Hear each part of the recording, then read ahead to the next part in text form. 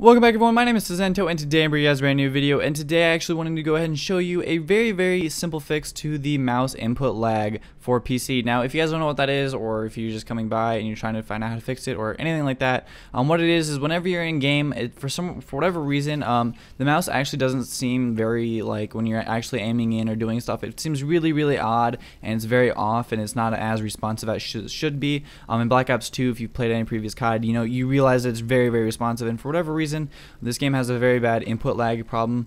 So today I'm actually going to be going ahead and showing you how to fix that with multiple steps that you don't necessarily have to do. However, I do recommend highly to go ahead and get that.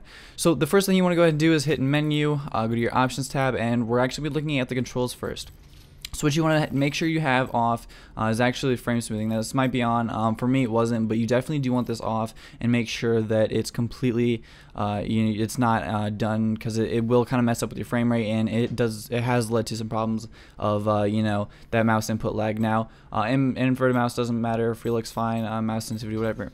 Now what's really important here is that the mouse acceleration is off. Now it should come default that this is actually off, both of these, which you really need all the way down to 0. I'm pretty sure that the default is actually like this, but I do realize that sometimes if you're doing your mouse sensitivity, you might accidentally bump it to say like 50. So like say you're putting it all the way up here, you accidentally go to close out and you accidentally click it like that, and it'll automatically do it. So you want to go ahead and make sure that's completely off, along with the mouse filtering.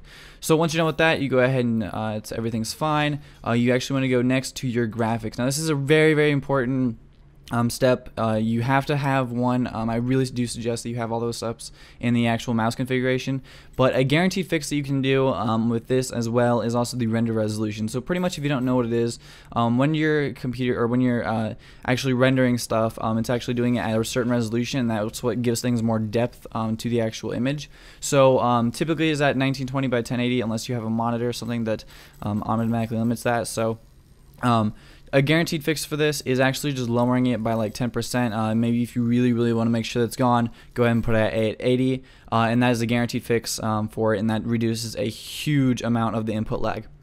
Now for myself, I can't exactly do that because I record videos, so in order for me to actually get this working, I have to have it at 1920 by 1080 in order to post to YouTube, and sadly there is no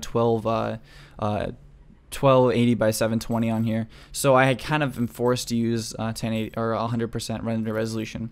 But as for you guys that can, I'd really just recommend that. It's very simple and extremely easy to fix. Now the second thing I do want to talk about is actually the max frames per second. So what you actually have for this is whatever your monitor is, or the refresh rate on the actual monitor.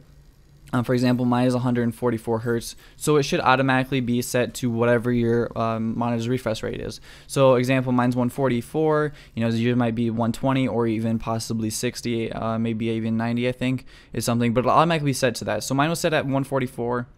And all you have to do is, this is really simple, and it actually helped me fix it quite easily. So all I had to do is pretty much drop it by like that much, drop it by about 10. I have the luxury of being able to drop it, however many I want, because I do have a very high refresh rate. And you just have to drop it by like 10. And personally, I like to make sure that it's gone, so I just put it to like 120. I was dropping it a good 20 frames.